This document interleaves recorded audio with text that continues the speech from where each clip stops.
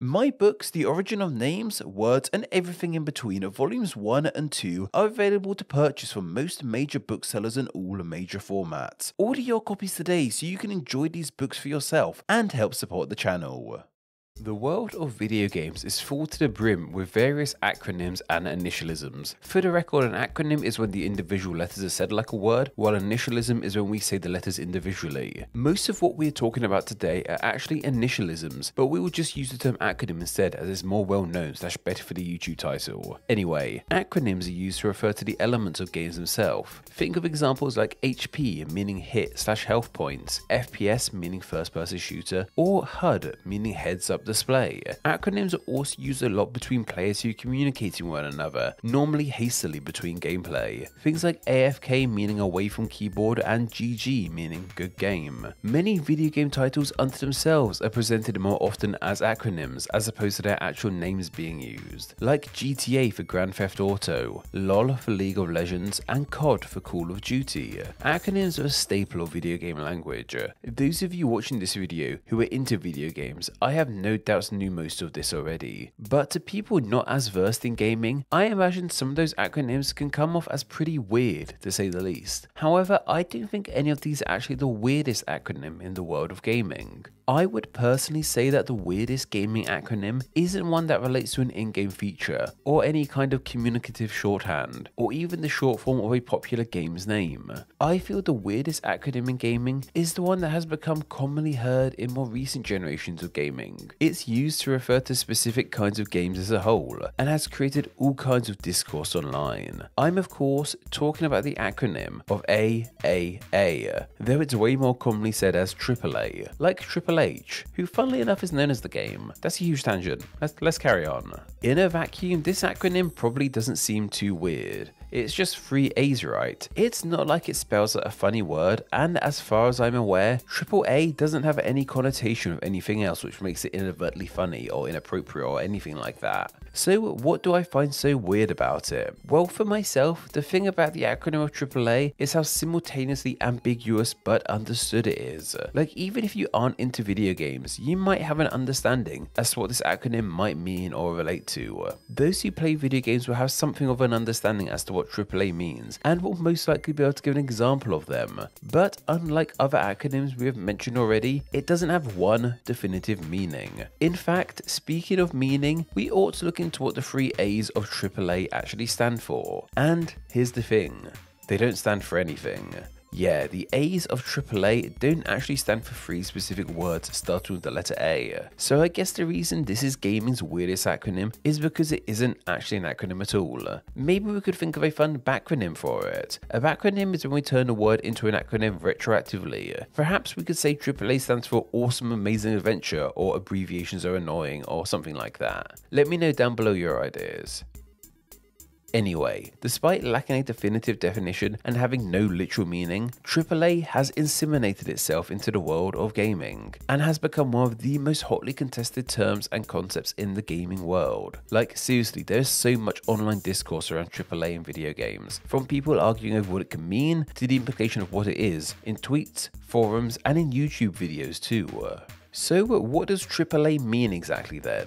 Well, it's a term that can be used in relation to a video game itself or the developers of video games. One example you could say is that this is a AAA game, or they are a AAA developer, and so on. While there is no one universal definition of the term, IGN, a popular gaming news site, have a gaming dictionary, and they have 2 definitions of AAA, those being a major video game publisher or video game studio in terms of budget for both development and marketing, and a video game made by a major video game studio in terms of budget and or size. Note, a studio and game may be independent, indie, even when getting published by a large company. This is a case-by-case basis, and oftentimes studios and games in this position are referred to as AA. These 2 definitions do a pretty good job of encapsulating what makes something AAA, and that can be explained with one simple word: money. It seems that the defining feature of a AAA game is how much money has been pumped into it, whether that be how much is spent on development or how much is spent on advertising and marketing. AAA games are the kind of games created on a huge budget by development teams with deep pockets. The aim of these huge budget games is to create so much of a spectacle around them that they generate their money back and then some. Many modern AAA games cost hundreds of millions to make. Modern examples of AAA games include the likes of Grand Theft Auto 5, The Legend of Zelda Tears of the Kingdom, The Witcher 3, and all the Call of Duty games. AAA developers include the likes of EA, Ubisoft, Nintendo, and so on.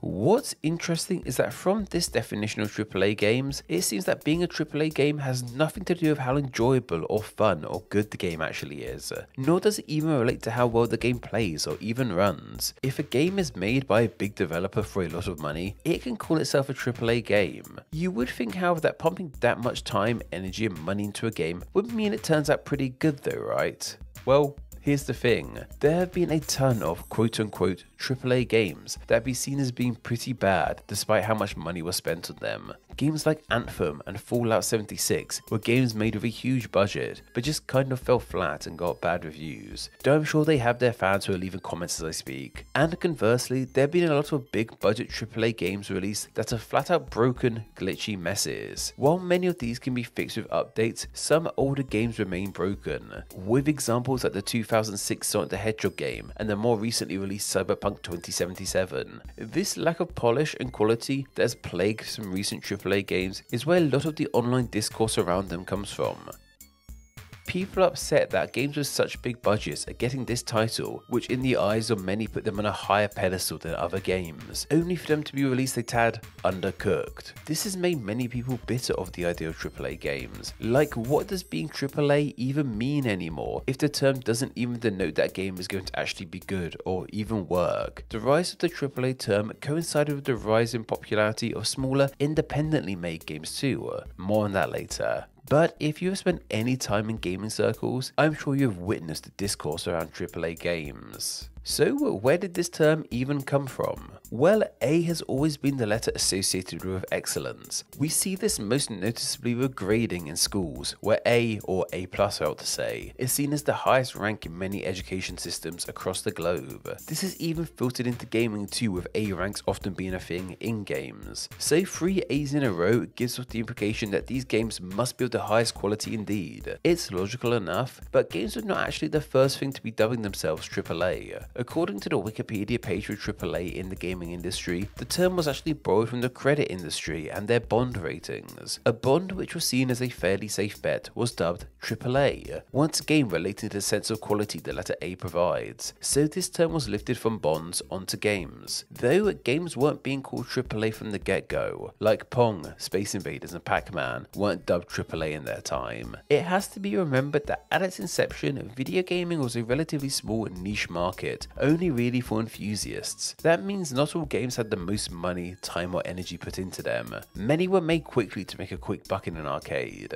It was only in the 80s when gaming started to become more popular across the globe and expanded from there. It would actually be in the 90s when the term AAA would first be used in relation to a video game, with that being the 1997 game Final Fantasy VII, which many sources point to being the first true AAA game. It featured things like big set pieces, cutscenes, and a narrative unlike anything seen in games before. It cost around $40 million to produce. Of course, as mentioned, that budget has gone up more so. From here, the industry grew to become more popular, meaning more money could be pumped into games and their marketing. AAA as a concept really cemented itself in the 2000s and 2010s, especially as online discourse around games became more prevalent. And as mentioned, it was around this time that a huge indie gaming scene came into being. This gave us two distinct branches of gaming, those being made by smaller companies on a smaller budget, which were dubbed indie games. And then to help differentiate the indie games from the games being made by huge companies, the title of AAA became way more used to help people understand what was what. But we're at a point now where indie games can also be AAA games. Examples like No Man's Sky come to mind. And you have to remember that the juggernaut that is Minecraft started out as an indie game made by one guy.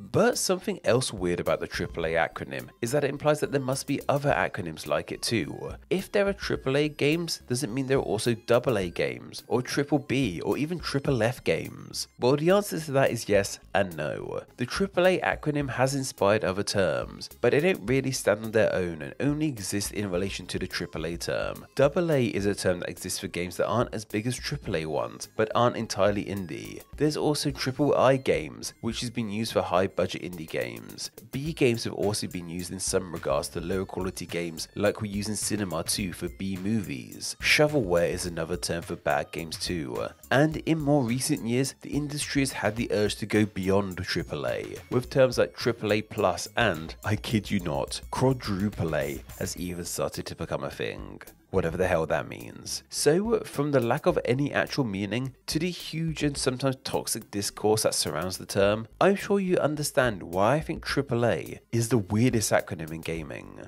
despite not actually being an acronym. This video topic was suggested by Nancy Moon Smith over on my Patreon. Every Wednesday I put up a video request post over on my Patreon for my awesome patrons to leave video ideas on. I then pick one of those ideas to be turned into a video the following Wednesday. So if you have a great idea for a Name Explain video and wish to enjoy Name Explain videos ad-free as well as get exclusive content and your name at the end of these videos, then why not support the channel on Patreon? It takes just $1 a month to help the channel in a huge way and gets you all of these amazing benefits. Visit patreon.com/nameexplain or click the link down below. Name Explain depends on viewers like yourself supporting the channel financially on Patreon, so a huge thank you to everyone who does. Donating just $1 a month helps the channel amazingly and gets you bonuses including ad-free videos, exclusive content, the power to request ideas to be made into actual Name Explain videos, and your name at the end of the video with all these awesome people. Visit patreon.com/nameexplain or click the link down below to find out how you too can support the channel. Thank you. Thanks for reaching the end of the video. Why not watch another and subscribe to keep up to date on all things Name Explain. You can find myself on Instagram where I'm NameExplainYT and join the Facebook group Friends of Name Explain to talk with myself and other name nerds. All that will be linked down below. Anyway, I hope you enjoyed this video and once again, thank you all so much.